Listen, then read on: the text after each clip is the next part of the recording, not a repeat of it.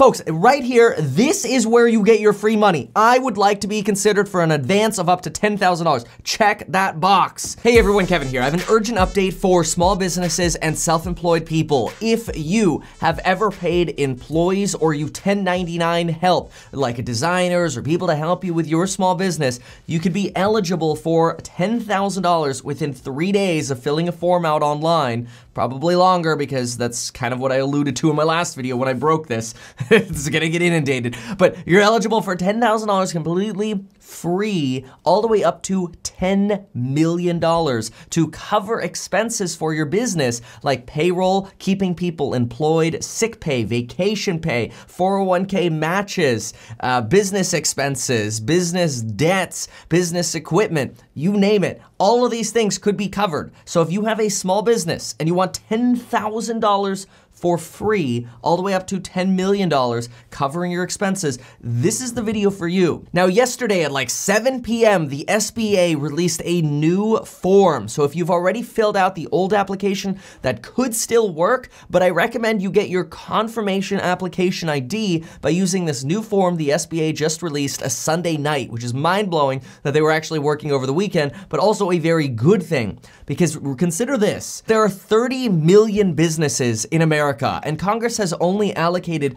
enough for the first 1 million small businesses to get the $10,000 grants, and probably less than that to get the larger loans. And since they're given out on a first-come, first-served basis, you're really incentivized to apply now. Now, I'll put a link in the description for this, but if you go to sba.gov, you can see they have applied for an economic injury disaster loan. This is what I broke last week, and we filled out and put forms into a Dropbox. Those forms, again, they could still be valid, it could all still work, but if you want to just guarantee your place in line, I would also fill this form out. Now, this application is kind of ridiculous. I don't know if they mean like literally this form here, because it says the entire application is going to take you 2 hours and 10 minutes. I literally did this yesterday at 10:30 p.m. and it took me somewhere around 10 minutes. So I'll show you really quick how to break this down. Quick note on how to get up to $10 million though, because a lot of people are only talking about the $10,000. The $10,000 that we keep hearing about is $10,000 for free as a grant, whether or not you get approved for this application, for this loan, so to speak. Everything above that $10,000 is actually considered a loan with a max interest rate of 4% and a term of about 10 years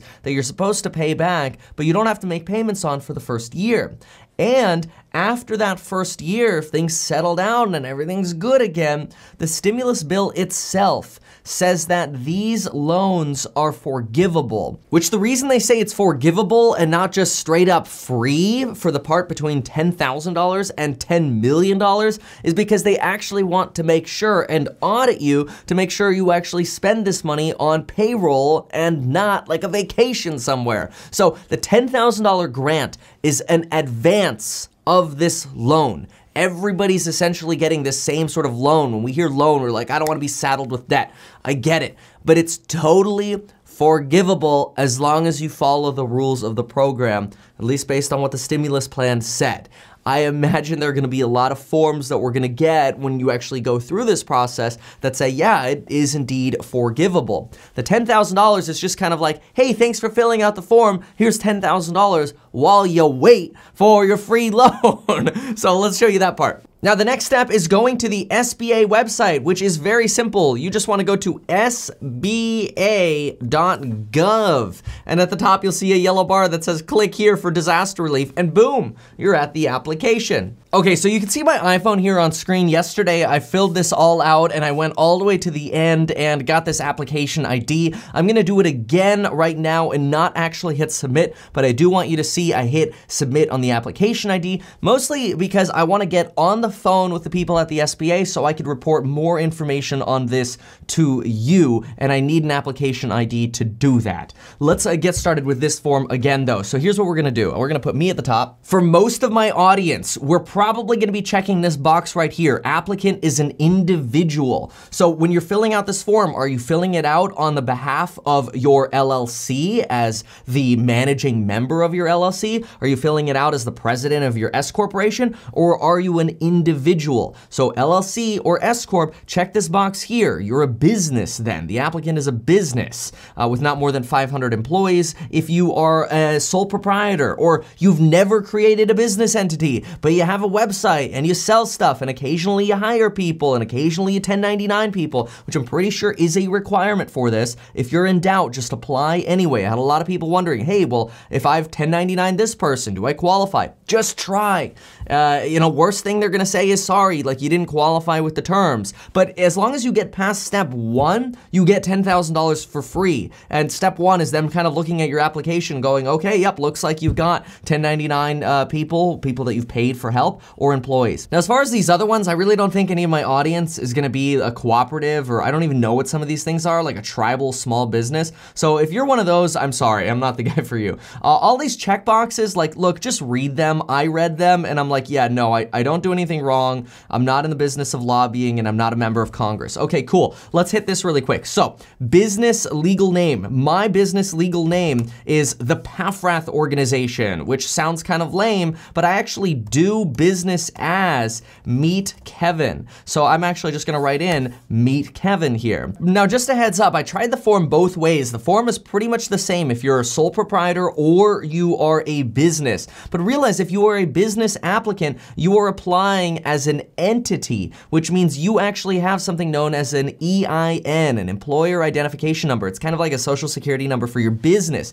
This is how I've been able to open credit in my business to prevent having credit show up on my personal credit score, which means I can qualify for more real estate loans, which obviously y'all know in the courses and the educational material that I provide linked below. I love real estate, and it's really easy to make money investing in real estate. Anyway, organization type. This is where you could see actually on both forms, they show you could put it in as an independent or you add your social security number. So I'm not really sure why they have 2 different options at the beginning, because really it gives you all the options anyway, no matter which form you use. Look at this, sole proprietor, LLC, S corp. I'll go ahead and put in S corp because that's what I am.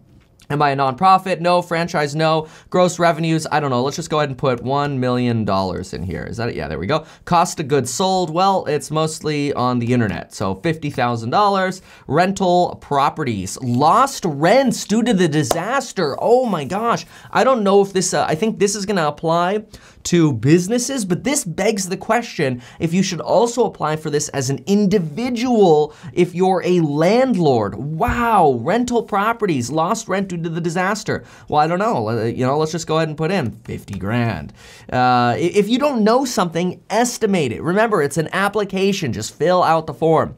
Only the ones with an asterisk actually need something, but I would recommend just filling out your best guess. Secular services, NA, but God bless. All right, compensation for other sources, provide brief description of other. This is whatever. That part doesn't matter. Primary business address, fill this out. Business phone, let's do it really quick. Okay, there we go. Business phone, throw in the phone number. Alternate, doesn't matter. Fax, doesn't matter. Seriously, kevin@meetkevin.com. Now, date business established. If you're an independent, this is probably just kind of whenever you established it. But if you create an LLC or S Corp, you should actually go back and see, oh, what was that date I actually established my corporate documents? And you should remember that date. You could have been in business before that, since, maybe you were in business since 2010 like I was, but the current ownership of my business was only established in 2013 as an S corporation. Business activity, real estate, detailed, we'll go with realty. Employees, we'll go with 3. Perfect. Now, as far as determining number of employees, if you are a business, you generally choose yourself as an employee, maybe your spouse or people who help you who are also employees of your business. But then also think about the people that you 1099. Well, I 1099 the designer. What about the guy who helps install my signs or the person who does my 3D scans? These are 1099 employees, basically helpers that I pay. That's good. Add that all in there. I don't know that it has to be perfect. Just put it all in. We can verify the numbers and information later. Now, if you are a totally self-employed individual and you do not have anyone helping you, be careful with this, because if you are just yourself and you never pay any employees, this might not be the right program for you. This is really designed for individuals and small businesses who actually pay other people. That is, do you ever write a check to somebody else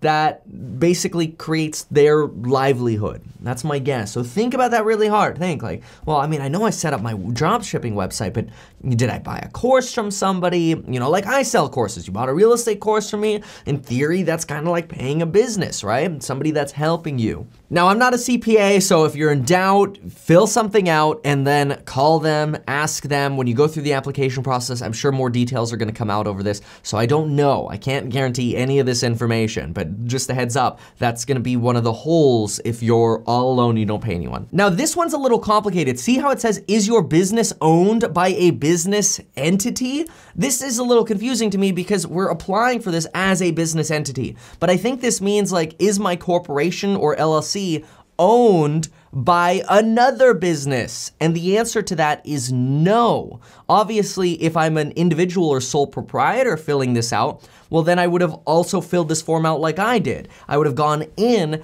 as the owner of an S corporation. So I'm pretty sure that box is your business owned by another business entity? Because I'm filling this out as a business entity already.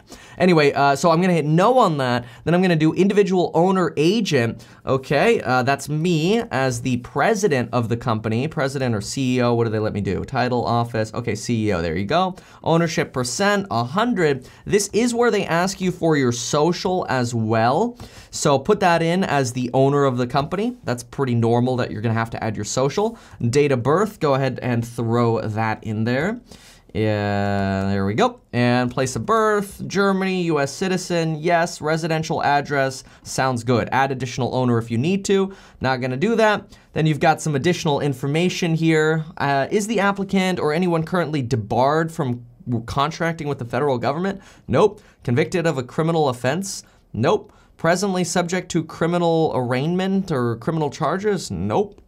Anyone assisted you in completing this application? Nope, I just did it myself. And do not put my name on there, okay? Because I'm not charging you anything and I'm not qualified to help you with this. So I did not help you fill this form out. I'm just some dude on YouTube. This is really important right here. Oh my gosh. Folks, right here, this is where you get your free money. I would like to be considered for an advance of up to $10,000. Check that box. And then literally triple check your banking information here. Chase, put in the account number, put in the routing number. Check it 4 to 5 different times. I don't care if you have to copy and paste it onto a spreadsheet and blow it up big and compare the columns just to make sure the number was perfect. Yeah, I've actually done that before. Make sure this is literally perfect. You check this again, give it a quick little read through, go back. But I mean, I've only been recording this video for 14 minutes and I didn't even cut out the other stuff like my pauses and stuff. But all of the filling out we just did together. This is really short. I certify under penalty of perjury, perfect. Okay, now when you hit next, you go to a summary page again. This is another good opportunity for you to review everything. So this is where you could see business legal name, the Paffrath org, doing business as, Meet Kevin, that's the trade name, the trademark trade name, makes sense. Review all your information, review your numbers, review your submission. You got your owner information here. Everything's no, blah, blah, blah. I'm not a robot. This is when you hit submit, you're going to actually get this pop-up of your application number is successful. You wanna look for a screen that looks like this. I'll show it to you. So here we go, filling out the stupid little CAPTCHA thing or whatever at 10:30 at night yesterday, hit submit, there it is. There is my application submitted. You can see my application ID. That's the one I actually did yesterday, not the one that I just showed you here. But folks, oh my gosh, wow, good information here. Make sure you do this ASAP. Get in line. Like hundreds of thousands of people are already gonna be jumping on this. I think though, because this just updated last night and the SBA took everybody by surprise here, if you're watching this within the first like 5 days, you're good. So thanks so much for watching. Make sure to get your 2 free stocks with Webull. When you deposit just $100, you get 2 free stocks valued up to $1,400. And hey, even if you only get 2 free stocks worth $15 or $20, it's still worth it because it takes you like 5 minutes to do, and you may as well get some free money really fast. We're on the topic of free money anyway. Thanks so much for watching. Follow me on Instagram, and until next time.